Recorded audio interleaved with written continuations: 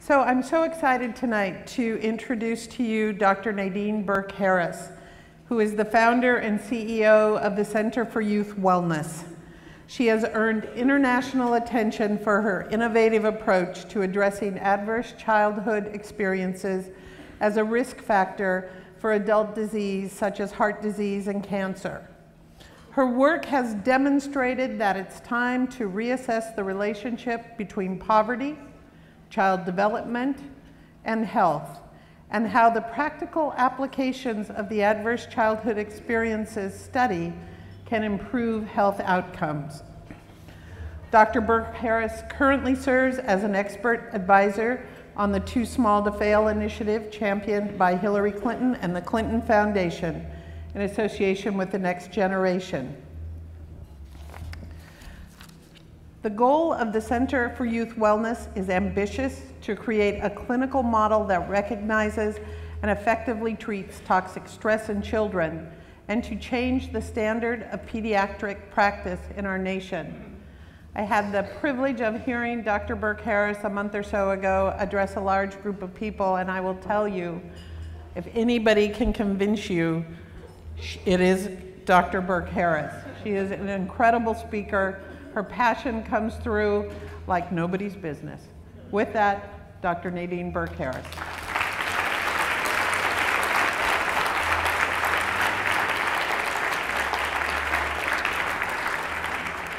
Before she comes up, I'm going to remind you of one thing. There are cards on your table for questions.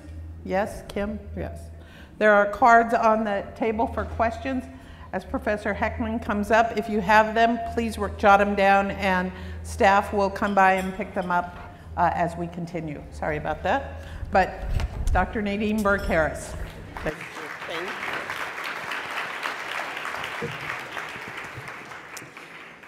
Thank you, Camille, and thank you to the Advancement Project and the Department of Education.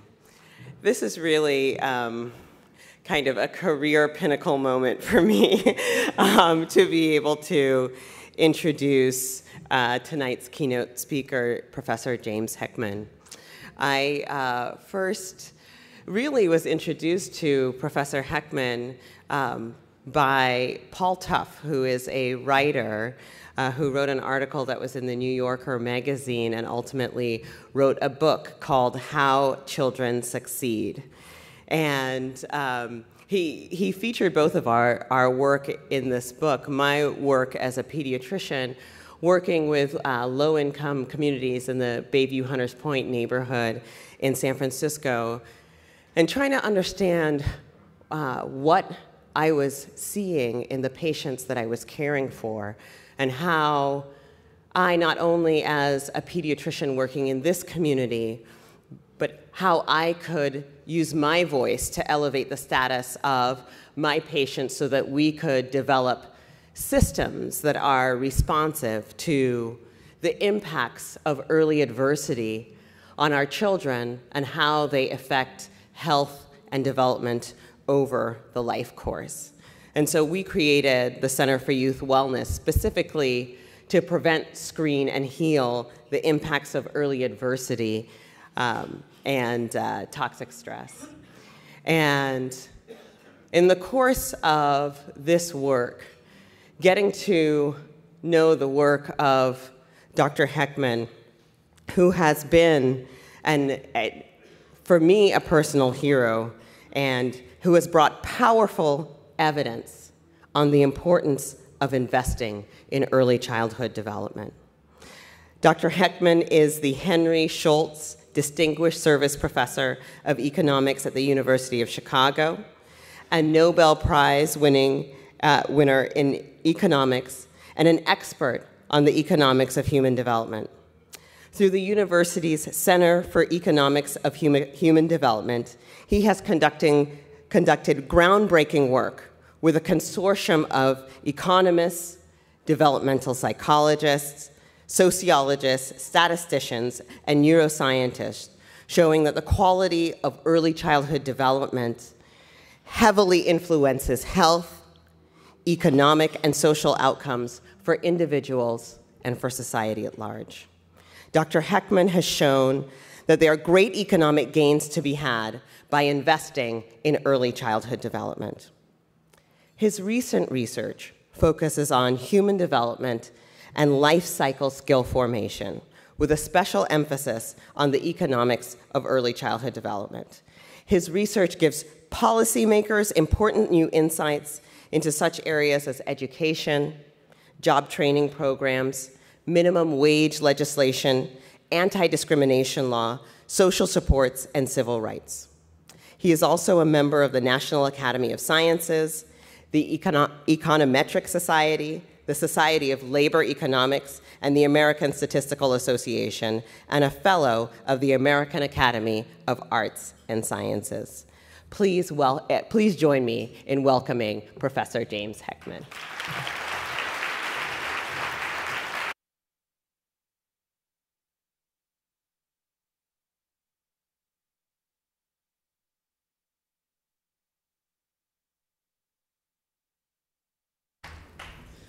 Well, thank you very much for that introduction, Nadine. I appreciate it. And I really do appreciate the opportunity to speak before you. It's an honor to address this group. It's celebrated. I guess it's somewhat unusual for me to be standing in front of you because I'm not a pediatrician. I'm not a developmental psychologist. I'm not a neuroscientist. And yet I'm talking about all of these issues. And what I am is an economist, and you've seen plenty of ads suggesting how, oh, yes, thank you, I forgot, I'm gonna need that, about how economists are pretty dull people, and they are as a group. And there's also a notion that economists are sometimes known for explaining things in great complexity. And there is complexity here, and that's what partly makes this whole process of how people become human beings, how they develop, and what good profiles for the development are, how we might actually create successful lives, the opportunity. It's a huge and fascinating question, and it's one that draws me to this area. But I want to actually talk about some simple lessons today, and also to draw on my comparative advantage, and that is as an economist. And I want to present some simple lessons, maybe overly simple lessons, but I want to try to review the argument. Because what led me into early childhood and the whole work on early childhood is that I've done a great deal of work on skill formation across the whole life cycle. In fact, starting with work some years ago when I was evaluating remediation programs for adolescents and young adults, and finding that many of the job training programs and many of the interventions that were being tried in that time period, say 20, 25 years ago, were actually not all that successful.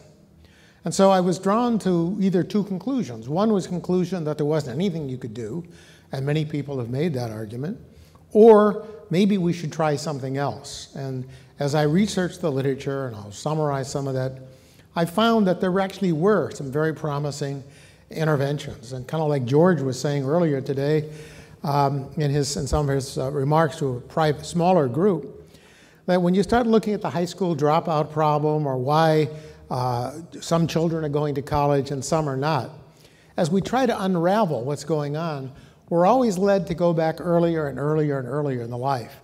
And this is actually more or less my trajectory as well. So I want to try to summarize what is relevant. But I want to point out that the argument I'm making really is an economic argument. And I think one of the things that I found very interesting was that in many areas of public policy, there's a tremendous tension between what people want to do, what they feel is socially fair or just, based on an ethical criterion, and what's economically efficient. That's the so-called equity efficiency trade-off. And what I find striking, and have found striking in my work, is that this so-called equity efficiency trade-off really doesn't exist, at least for early childhood. And that's why I want to say that tonight, when we think about the problems of California and how we might approach them in the most fruitful way, that this is one of the policies where you can sort of have your cake and eat it too, in the sense that you can actually have genuine social compassion and then find that that's rooted in sound economics. And the sound economics in part consists of saying, suppose that we don't do it. What happens if we wait? What happens if we delay? And so I really want to consider those arguments today. So in 2015, California is going to spend about 61% of its annual budget on education, health, and welfare, a total of $121 billion, I estimate. And of course, like every other state, every other governmental agency, there's a real issue of how we can raise money and support this. And we know that social costs are going up every year. And we know that that the projected budget is larger in this coming year. Now, many people doubt the value of such investments. And in fact, if you just talk about what you kind of like or what you kind of have a hunch about, that's kind of difficult in a political context. I realize it can be successful, it can be very persuasive, but in the end, what's important in the long term, what lasts, is something that is a demonstrated successful approach towards addressing a range of problems. So I want to talk about a strategy that would actually address all of these questions, education, health, and welfare, with a consolidated strategy of early childhood. And I want to suggest that what we really want to think about in terms of reducing costs and promoting benefits is not just cutting social spending, but considering what are the benefits in terms of crime, reduced special education, promoting better health, and promoting greater social opportunity. And I think what the evidence shows, and I'll try to summarize this evidence, is that making wise investments in early childhood development produces benefits that are far in excess of cost.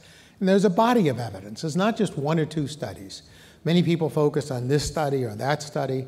I think what we need to do when we approach this in an empirically fruitful way is we draw evidence from all sources, studies that are experimental, studies that are non-experimental.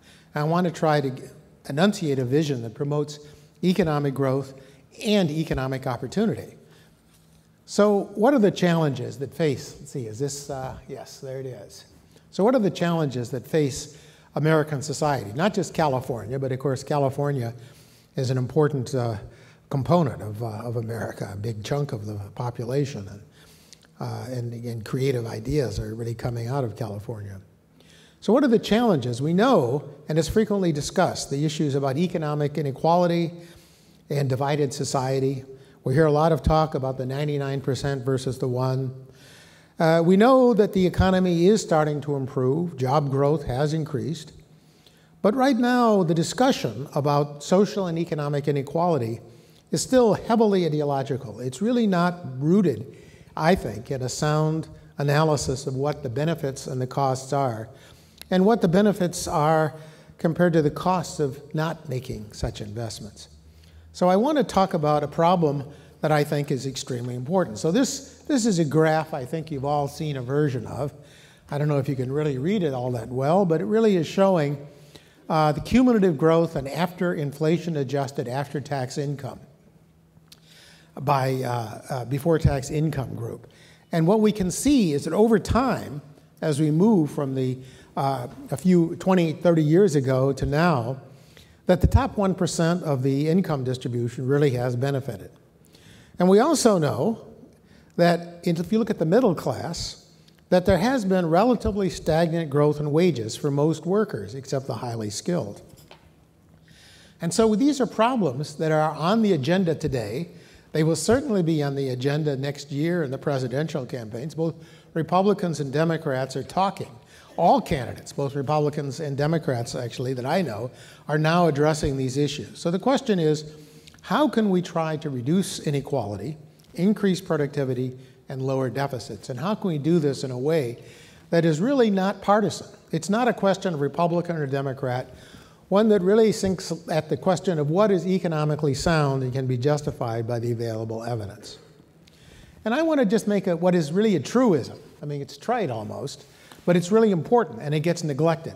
And especially gets neglected when you go back to the graph about the 99 versus the 1. I think the way we can really reduce inequality for the large majority of individuals and promote social mobility is by solving America's skills problem.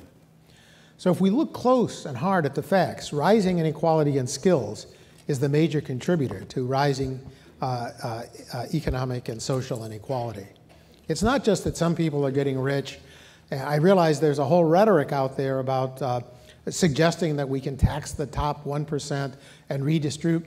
But what I want to talk about is not a notion of a zero-sum approach to public policy, but an investment approach, where we actually use our funds wisely, we use policy wisely, and don't think that we can just redistribute from one to give to the other, but think of how we can invest in individuals to promote the futures and integrate people into a common American society. So skills are very, very important, and there's a lot of evidence on this. I'll just put up one example of one of many examples when we look about where the real problem is in inequality in American society. This is a graph that shows what the real weekly earnings are. This is 1963 dollars of individuals who have a bachelor's degree, beyond a bachelor's degree, compared to those individuals who are high school dropouts. Those are the ones at the very bottom.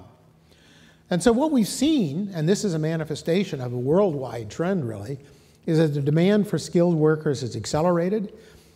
But at the same time that this demand has accelerated, we see that the US economy has actually been very sluggish in producing those skills. And this is not something that is just unique to one state or one area. If you go around the country, if you go to the Federal Reserves in Dallas or anywhere, actually in the United States, in Minneapolis, for example, where I was recently, what you will see is that there is, generally speaking, among many entrepreneurs, many businessmen, now experiencing more demand for their products, there's a lack of skilled workers. Skilled workers, not just college graduates, but even high school graduates. People who can show up on time, people who can actually have the kind of skills that we know are the foundation for successful workplaces. And so what we see in this graph here is that over time, if we look at individuals born over different time periods, between say 1930 and 1975, there's been a slowdown in the rate of high school graduation. And it's particularly pronounced, of course, for males, but it's also true for females. Now, there is a sense that the economy has responded in part. I'm an economist. So you say, okay, the wages went up for college graduates.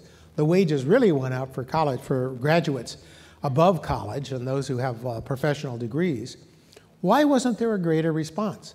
Well, there was a response. If you look, for example, at people who are getting some college or people with four-year degrees, you can see that at least from females and now even from men, you're seeing a growth, a response. So the price has gone up, the return to going to college has gone up, and more people are going to college. But what we also see, and until very recently, we saw the high school dropout rate was actually increasing. Now it's stabilized, and there's some evidence that it's even declined, although there's controversy about that. And what's happening, and this is something that's often remarked, is that two Americas are emerging, and society is becoming polarized. So what we're seeing is the decline of the middle class, especially the blue-collar working class. Income inequality and social class inequality have increased, and this has, I think, serious intergenerational consequences. And this has been written about extensively by many demographers. I've written on it. Charles Murray wrote a very interesting book called Coming Apart, The State of White America, 1960 to 2010. And there are other recent books on this. So there are many studies that show this. So what we're actually seeing then is that a certain valuable set of skills is not being produced, but some children are in fact gaining access. So there's an issue. Why are we seeing this phenomenon? Why is it that we're seeing what appears to be some polarization, not just in income, but who goes to college and what the next generation may bring? So what I want to talk about is a comprehensive approach to skill development that really makes dollars and cents. In other words, it's economically productive. And I want to think about skill development, and I want to think about a whole variety of problems. Not just health, not just crime, not just one thing, but thinking more comprehensively.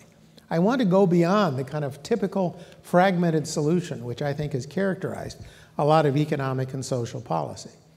So we know that many people will say, okay, look, if you want to reduce crime, you have more police. If you want to build skills, you want to promote skills, have more schools, hire better teachers. For health, have more doctors. I'm not saying any of those are bad solutions. But what we've come to understand is that there are other solutions. And these are solutions about building the capabilities and the skills of individuals. And I think the real strategy, which has turned out to be successful in many areas, not every area, but many areas, is basically to invest, I got ahead of myself here, okay, to invest in prevention and not remediation. And so I want to try to talk about a unified strategy that addresses these problems and uses a strategy of human development to promote social mobility, productivity, and reduce inequality. So it's a policy that does prevent problems rather than, and not just prevent problems, but build opportunity so that young children can actually take advantage of all the opportunities that might be out there for them only if they had the sufficient skill base, only if they could actually to gain the skills. So for example, one well-documented phenomenon is crime. We know from the work of Terry Moffat, a person with whom I collaborate, that in studying the onset of criminality for serious offenders, ages 3 and 4 turn out to be very important years. It turns out those are the years where we can really start targeting where the hardcore offenders will begin. This is not in terms of their cracking safes or driving off with cars, but it's exactly the age at which they show aggressive behavior, what a psychologist would call externalizing behavior. And it just turned out, in a program I'll talk about briefly, the preschool program and many early childhood programs have exactly targeted that age 3 to 4. And that's an age of great risk. And when we see and we study the programs that target children in that age group, you see very high success rates. So what do we know? We know from a lot of studies, and this is where the economics comes in, the labor economics, that success, and by success I don't mean a particularly narrow definition. I mean having a healthy life, having essentially the capacity to choose to do what you want to do, what you might want to do. Just the capacities, the capabilities to excel, whatever you want to do, not targeting people in one particular area or suggesting they live a particular lifestyle. But we know that the opportunity set of all individuals will be expanded or is expanded when they have the right skills and abilities. So skills are important. We know that. They become even more important in the modern society. And what we've come to understand through a lot of studies is that low levels of these skills cause major social problems. We can see, and I use the word cause deliberately, we can see cases where when we avoid these, when we promote these skills, boost these skills, we can actually, and I'll show you some evidence, we can actually avoid these problems. But these are integrated problems. These are interrelated. And this is where I really want you to think beyond a particularly narrow part of human achievement. So we're going to think about social problems like dropping out of school, crime, teenage pregnancy, obesity, and poor health. So that's an important thing, is that we really are building capabilities which have multiple manifestations over the lifetime. And these capabilities actually interact with each other. They actually promote each other. There's a synergism that's there. But another important thing that's emerged, another important finding, very important finding, which I think is not sufficiently appreciated, which I think is at a common sense level, is very well appreciated, is that skills are multiple in nature. So much of the public policy discussion about education, in fact, a lot of the discussion still about early childhood programs, focuses basically on what we call cognitive tests. I mean, think about No Child Left Behind, for example, which has still been a standard program, now under attack. But still, the notion there was we could judge the success or failure of schools, of teachers even possibly, by looking at test scores. But what we've come to understand, and this is a whole body of research, which Paul Tough also was working on when he was writing a book, was that multiple skills are necessary. And what's interesting, many of you have heard about the PISA scores by which countries judge their success or failure. Even the OECD, which has promoted the PISA test, these are tests of cognitive skills, recently reissued, or issued, I should say, a report in which they now have a much broader notion about what skills are important for success in life. This is hard. I mean, government agencies, many political figures still do not understand that these multiple skills are important and that they can be measured, and that we have hard evidence on what are sometimes called soft skills. And so when we understand that these personality skills matter, that these are extraordinarily important for evaluating programs, and for even designing programs, thinking of how we get in and actually change the opportunities for children.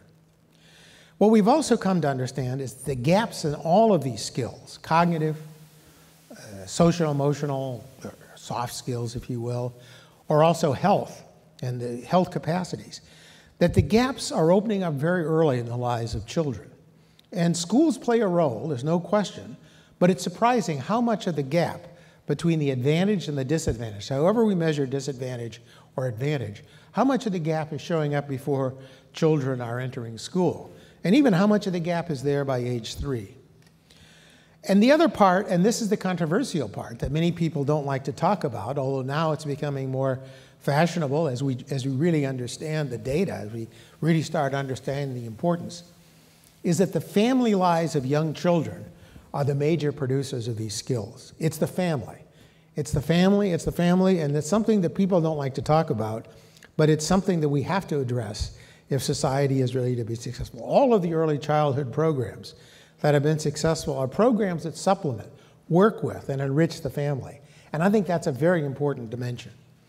So we used to think at one time, and I think George was talking about this too, I think about 40 or 50 years ago, many people would think, you know, when you talk about skills, that there was a strong notion of heritability, that somehow these things were biologically determined at birth, or maybe even at conception, even at birth. But we've come to have a much deeper understanding about how skills are formed, for critical and sensitive periods in these skills, and to understand that these very things like IQ and cognition and things that have to do with health and things to do with social and emotional skills and personality, these are traits, these are skills that are not fixed at birth, but actually are the targets of policy.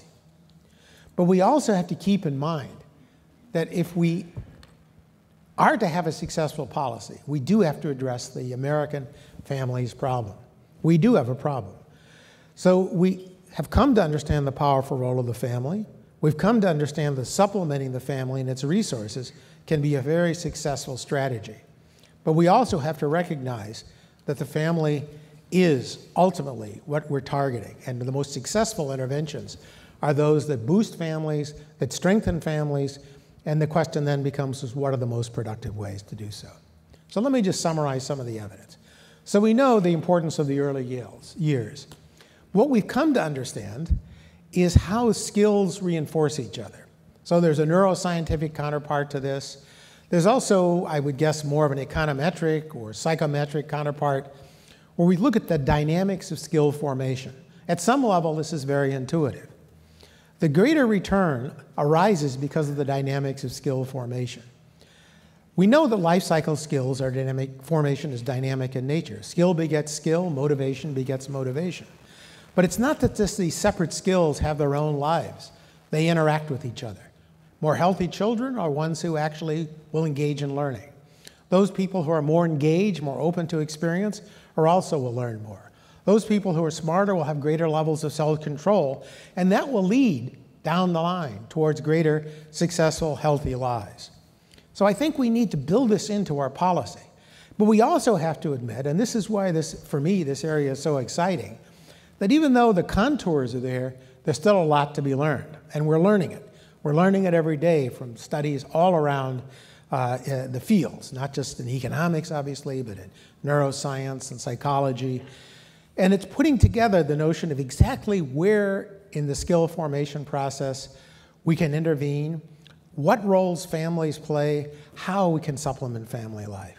So I think we need to really rethink public policy to understand this dynamics and to understand the synergisms among these skills. But none of this is particularly new. I mean, 50 years ago, we had published a study by James Coleman, my colleague, former colleague at the University of Chicago. And he showed, when he was looking at the inequality in American schools, that it was inequality in families that played the largest role in the inequality of schooling outcomes, not the resources applied at the school level. And so we have to understand these points. So let me make a few points which may be obvious to this group, but I think are still important to reiterate. First of all, I think we really do want to emphasize this point of developing cognition and character from conception to birth through school, college, and training. So I realize there's a lot of focus on the early childhood years. But I think the most powerful cases for early childhood can be done by saying, well, suppose we don't intervene. Suppose we keep the skill base. We sort of take the skill base at age 14 or 16 and then build public policies around that. And a lot of public policy is still based around that. I'll give you an example. A very important example comes if we were to look at the gap between African Americans and whites and Hispanic Americans and whites in terms of who goes to college.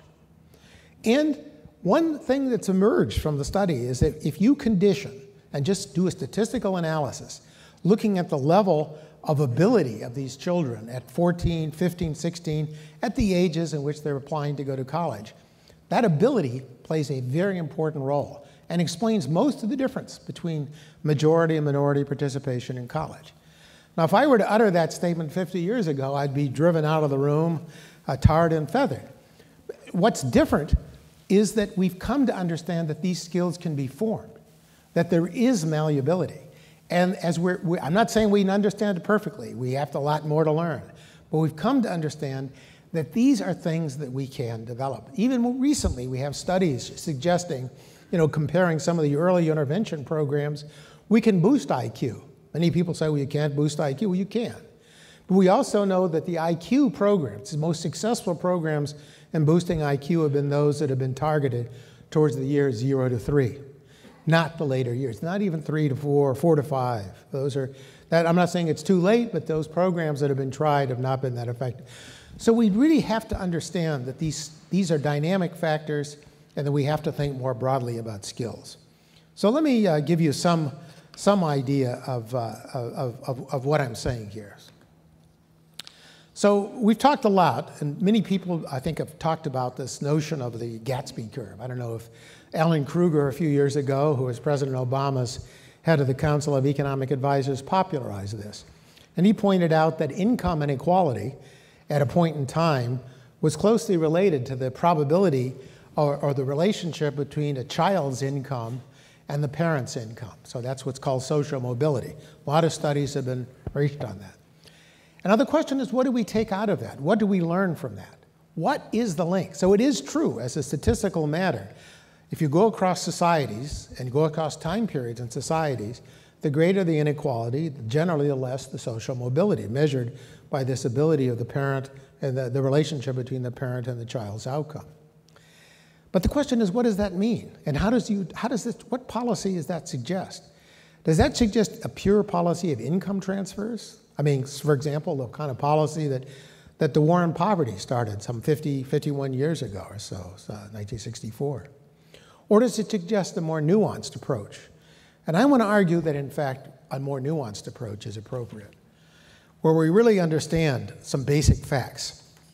The first fact is one you've all seen versions of, that if we look at the gaps between children from advantaged and disadvantaged households, this is using the mother's level of education, that if you look at the gap of children at age 18, the very gap that's very predictive of who goes to college and who doesn't, that gap is there really, if you go back on this graph, to about age 5, maybe age 3. And so what you see is that that these gaps are there. Schooling makes some difference, but the gaps start very early. It's really difficult to measure the gaps before age 3, but up to about age 3 and later, you can see maybe age 2. But the point is what you can see, though, is those gaps are there, and they seem to open early on. And that's what led people generations ago to say, okay, this is genetic. It's something that happens at birth. That's one fact. The second fact is the one that I talked about, the family structure. And this is a fact that many people don't like to talk about this, but I think it's important that we address this, because I think this is the core. This is one core aspect of this problem of inequality in American society. And that is, if you look at the children under 18 living in single-parent households, these are American families. Generally, in the US, the single-parent status is not one where the child has very many good resources.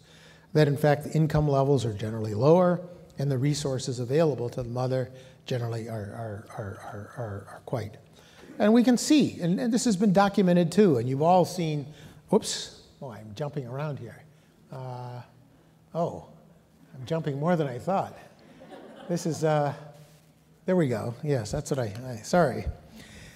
So we've seen this. We know that in these environments of advantage or disadvantage, however we measure that, we see a different kind of environment of children, of child raising, the kind of nature of the interaction, not just in terms of the number of words read to the child, but the quality of the words, the nature of the parent-child interaction. And we know that if we just look at this association and look by age 3, we see substantial differences in the vocabularies. Now, this doesn't prove anything by itself. But then, when we look at, for example, measures of material resources, again, I don't know if you can see the graphs, but we look at the highest and the lowest levels, and we can see substantial differences by ethnic group, by income groups, in terms of the material resources and cognitive stimulation given children. And so even though this doesn't prove anything directly, what it does show is that there's a strong association between early family environments and then later child outcomes in terms of these test scores. Now, what can we do about this? So family environments matter, and this is where I've made a case repeatedly that on purely efficiency grounds, that we know where the highest economic benefits are. It comes from those children who are not getting those investments. And we know from a body of studies, which I'll briefly summarize, that early childhood programs can prevent achievement gaps and produce better outcomes. But how do they work? Well, one study that I've gone back to repeatedly is the study of Perry. And this just is a graph that I've used repeatedly. You've probably seen it many times. But it bears retelling each time. Because what happened, and if you looked at all of the early childhood movement in the 1960s, the Perry program, the ABC program, many of the early programs, if you look at that literature in the 1960s, everybody thought that the early childhood programs were there to boost IQ. The whole measure of success or failure of the program was on cognitive skills. And what happened with Perry was initially, when the children were enrolled in the program, they were randomly assigned treatment and control, we followed these children. We actually are collecting data on them right now, Perry at age 50, so we'll have an update on that. What we found is two things. One is the program is very successful. It has a very high economic rate of return if you calculate the costs and the benefits. Higher earnings, less crime, a lot of dimensions of success. But you'll also notice by age 10, the treatment and control group children basically had the same IQ.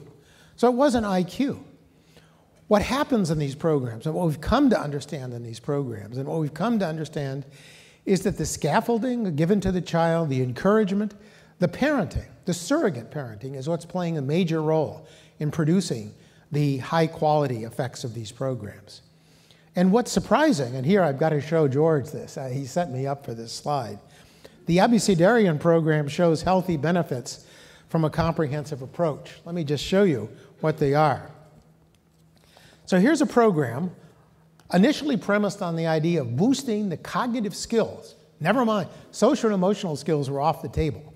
Walter Mischel, a famous psychologist, had written in the late 60s that in fact social and emotional skills weren't even that important and they were unstable and weren't meaningful constructs. But what happened, of course, it's ironic if you know who Walter Mischel is. He's the man, the Marshmallow Man. He wrote a book on it recently. But what's interesting is that a program that was originally designed to boost the IQs of children, it did, by the way, boost the IQs of children. If you look at this program and say, what were the effects on things that weren't even thought about by the original designers, then we can see these benefits in terms of health. And so here we actually had surveys done of the ABC treatment and control group at age 35. We have hopes and plans to do this at age 45. If you look at the systolic blood pressure, you'll see that the treatment group, these people they're predominantly African Americans, high-risk individuals. They all were born into poverty, randomly assigned, and followed to age 35, with plans, or hopes anyway, to follow them into later years.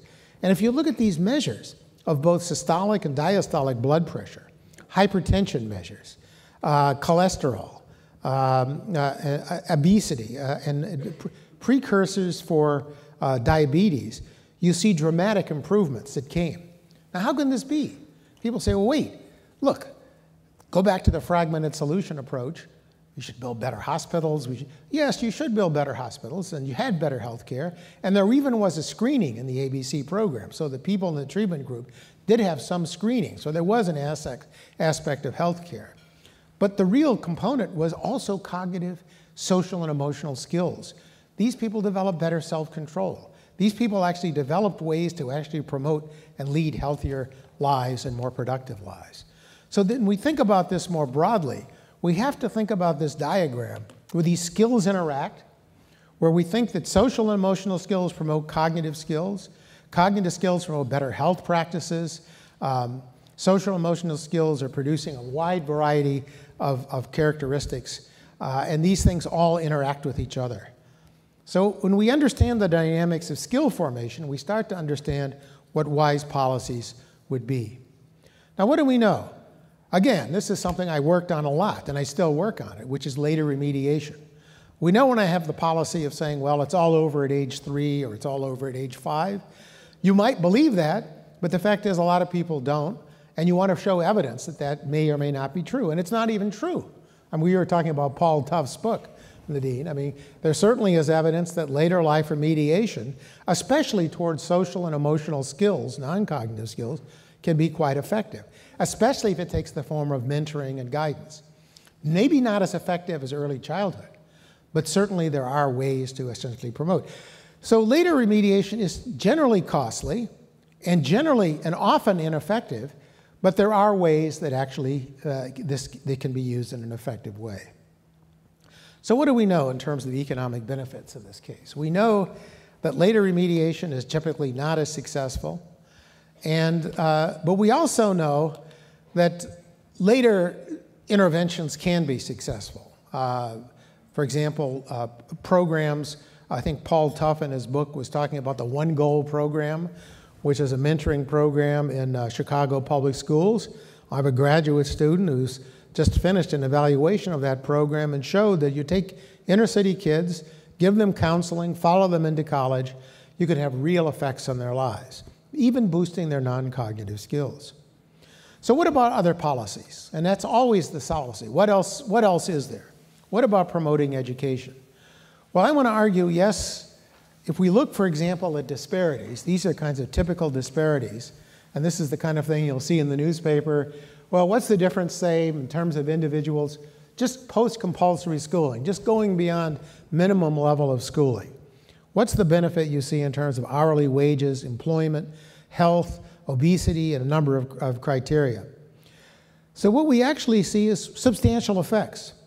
But when we break down those effects into components that are actually created by early life factors, and then we look at the total effect, we see that early life factors are playing a substantial component in what the effects of later life education appear to be. So that these effects that I put on here are effects that essentially are looking at disparities. This is what you see in the newspaper. What we can actually see is that, yes, those abilities are created, but the earlier levels of abilities play an important role. So let me conclude by just offering a suggestion. And it's not a suggestion, it's a suggestion that's partly oriented towards what I think is going to be the debate in 2016.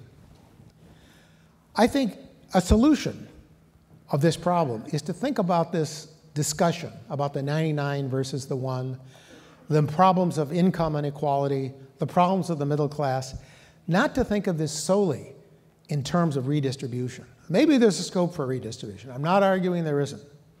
But I think there's a very important role for what we call pre-distribution, where what we do is actually build skills of individuals. We create opportunities. And what we've done when we've evaluated these successful programs and looked at a number of programs, I should say we evaluated a lot of programs, that we see this graph, which I'm sure many of you have seen before. If we ask, what's the return to a unit dollar invested? What is it? Well, there's very high returns early on. And you ask, why are there high returns early on? Precisely because of the dynamics of skill formation. It's precisely because skill begets skill, that early life skills make a huge difference in terms of creating. So there's a very interesting thought experiment which I've analyzed, which conducted. I've worked with some graduate students. We're We formalize this. It's actually a mathematical theorem, but it's also supported by empirical evidence. And that is, suppose you have a question, you have a certain amount of money, and you want to say, to whom should I invest? In whom should I invest? Should I invest in the really able, smart kid, or should I invest in the most disadvantaged? The old view was one that was suggesting, look, and it's true, by the way, if you were to go to high school or college education, the rate of return to college education of a very smart, highly motivated child is around 20–25% a year. Huge, huge returns. If you look at a very disadvantaged child at that age, very low returns. Now again, go back to what I was saying. I was conditioning on levels of ability in the college-going years. If I go back and say, oh, look, I can build the skill base in the early year, what's happening is the phenomenon of what's called, economists call dynamic complementarity. All it's saying is it's harder and harder to remediate at older ages, but it's also saying that there are tremendous opportunities by building the skill base at earlier ages. And under many conditions, it's actually more economically efficient to spend the money in the later years on the more able and motivated children, but to build the skill base on the least able and the least initially motivated children, so precisely they can gain the benefits of later life investments. So I think that's the point, is that smart investments and ones that are economically sustainable will start by addressing a major root cause of inequality, which is disadvantaged early childhoods. So I want to come back to the political discussion, and I really do want to emphasize that this is really an apolitical question, even though various groups, typically more on one side than the other, have supported early childhood in the past. If you look around the country, and you look, for example, at the concerns that many people have about the family life, the opportunities offered children, and you think about where dollars are well spent, that this is really apolitical. This is not a Republican issue. It's not a Democratic issue. It's one that really should unite America, and I hope will unite America in the coming years. So thank you very much for your attention.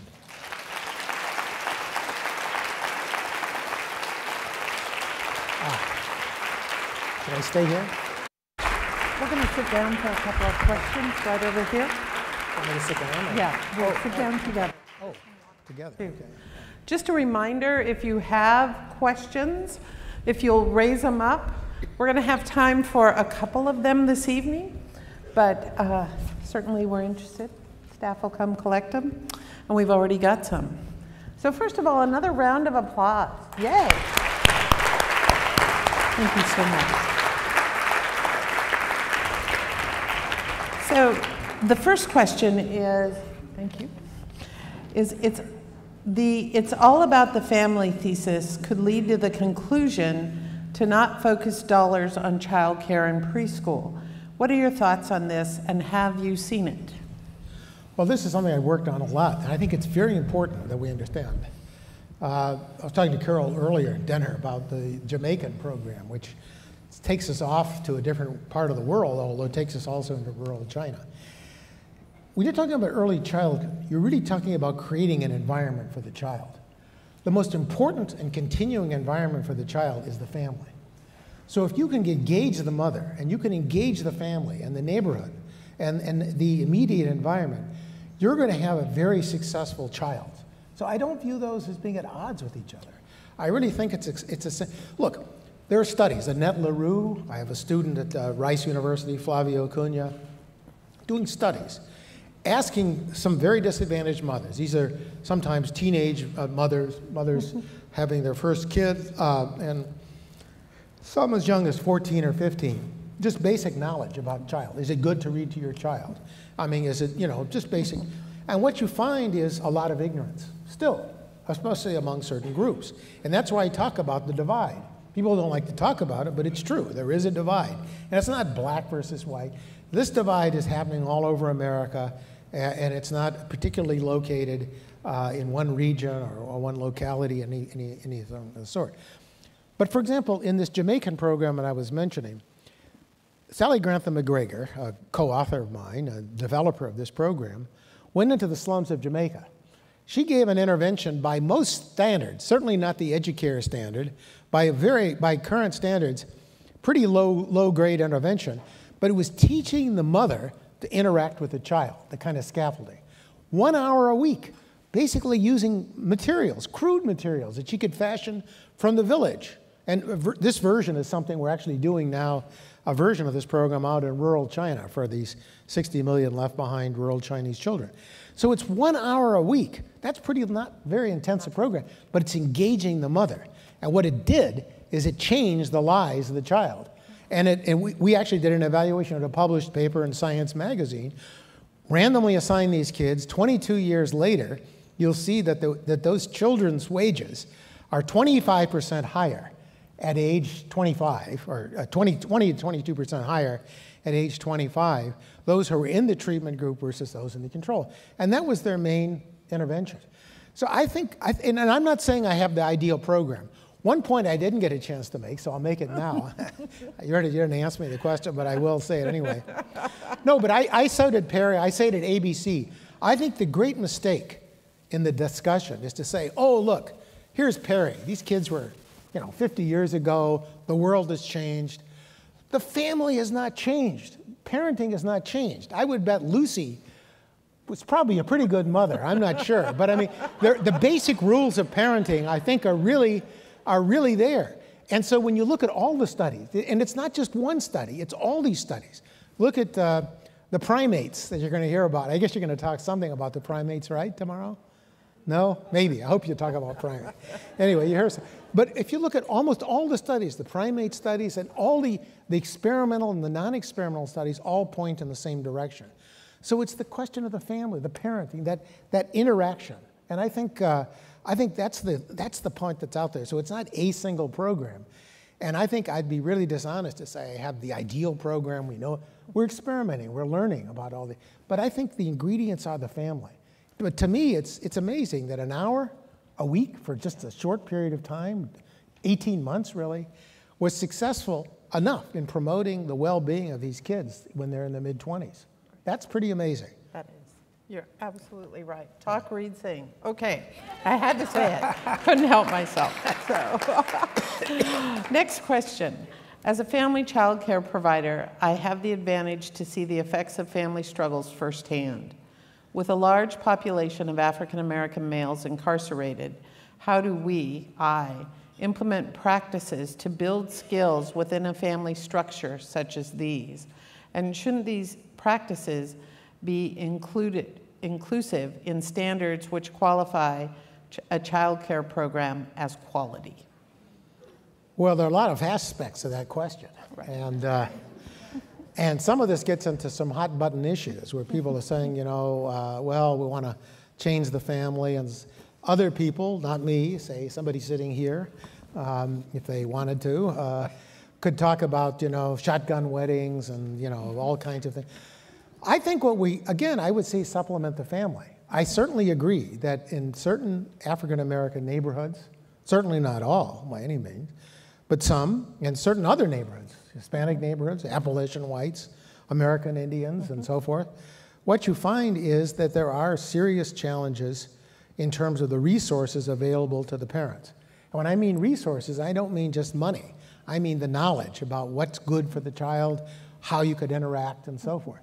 To me, that is how you might address this question. So it's not telling the parents to do anything. It's not telling anybody to do it. A coercive solution is not going to work. I think you're going to offer the skills. Now, there's going to be an small, I would say it's small, but I honestly don't know the magnitude of this. I would say there aren't very many parents who don't mean well for their children if they're given the information. And you can tap that knowledge. Now, you see that in every program I've ever seen where parents are offered the opportunity to have a better life for their children, they will try to take advantage of it. And I think if we enrich the resources, and again, I emphasize it's not just money. In fact, I'm not even sure that money is the key. Look, we see successful immigrant groups, successful groups, even among the most disadvantaged financial groups, where the parenting structure is very stable. I mean, in Chicago, we had studies of the so-called Robert Taylor homes, which were now torn down, but they were really kind of a breeding ground for crime and gangs and so forth. But a lot of the children that came out of those families were really successful children. And you looked at what were the ingredients. It was, you know, if the psychologist would say, well, measures of how conscientious the parent was. But there really was this, I would say, scaffolding. There was a sense of the mother staying with the child. It was typically the mother staying with the child and reinforcing. I think giving the child's mother those kinds of resources, and maybe providing the resources in a child care center to supplement it. But it's got to be working with the family. No. And I realize that that's become politically, although it's now becoming more openly discussed, right? Yes. I mean, look, definitely. I mean, people talked about the Moynihan report, right? That was 50 years ago. And, you know, Moynihan was pointing out, if you remember the graph I put up showing the number of kids being in single-parent families, Moynihan was pointing out that in African-American families at that time, 28% of all children were in that status. That's become a much higher percentage. 28% is actually about the percentage for the whole country as a whole now.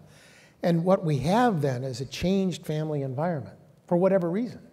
But I think we can supplement that environment. I don't think we can start, you know, putting blue laws. And some people are talking about a return, you know, to Victorian morality. David Brooks in his dreamier columns is going off in that direction. And it's a possible speculation. But I don't think, I mean, that's fine. I don't mind. Maybe we do want a Victorian society again. Sigmund Freud wouldn't have agreed, but that's another thing. But quite seriously, I do think that we have practical tools without being invasive. And I think that's what we want to do. And I think when those tools are provided, people take advantage of them. I'd say the rest will fall into place. So. Thank you. So last question is, why are non-cognitive soft skills so difficult for so many politicians and others to understand?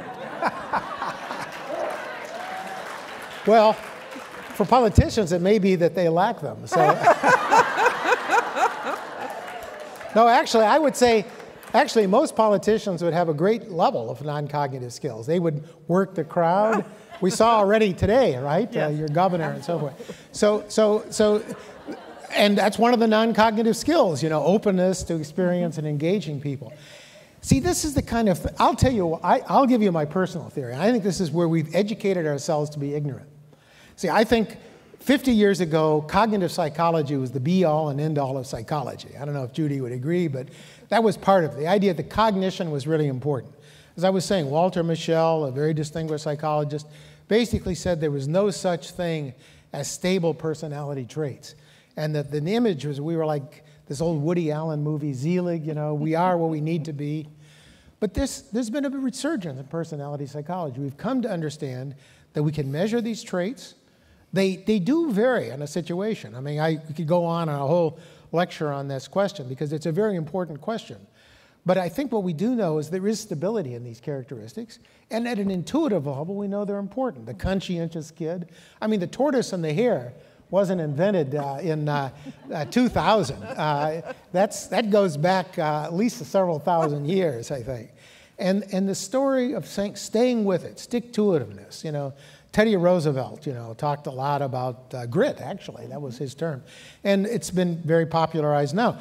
I think these at a very intuitive level. It's just that we got ourselves educated to think cognition was the be-all and end-all.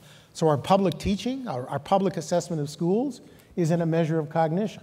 Not IQ, but an achievement test, which is pretty closely related to IQ, but still matters somewhat in terms of non-cognitive skills.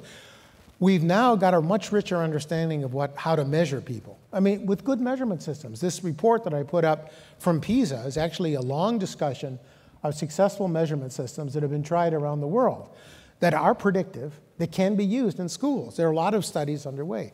So I think it's just a question that, you know, we get to be kind of learned ignoramuses in some sense, right? We say, oh, cognition, we all learned that IQ is really important. And then we also learned at some time, a lot of us learned, well, it was all genetically determined. And these are all things that we know. Cognition is important. It's important to be smart. But it's also important to be persistent. You know, I think the old saying, you know, 99%, genius is 1% inspiration or 99% perspiration. I mean, this is a very common, so at a deep level, when we get past the kind of formal teaching, the kind of what you learned in college, and you go back to your intuition, then you're in good company. I mean, you're on solid ground again. So I just kind of maybe de-educate yourself a little bit, which could be putting myself out of a job, I realize.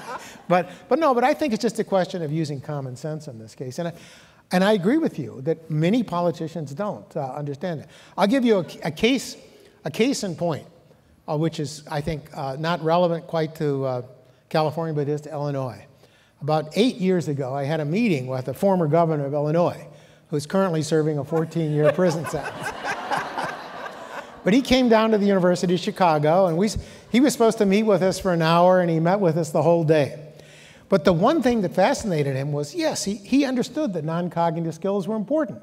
So if you remember, just before he went into prison, he went into Wendy's, I think, was shaking everybody's hands and so on.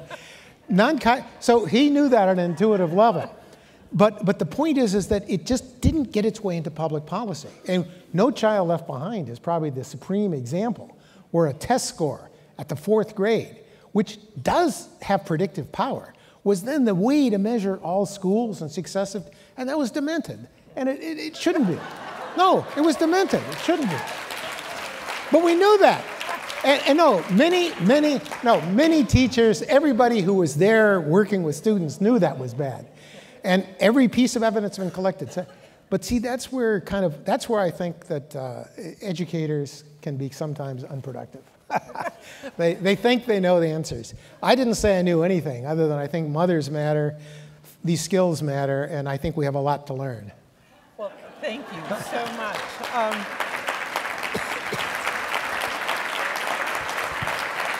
So, what an incredible evening we have had. And so, on behalf of all of us here in California, I want to thank you not only for your words this evening, but for the work you have done. It has really moved the needle forward, as they say. Thank you, Dr. Heckman, so much. Thanks so much. All right. There you go.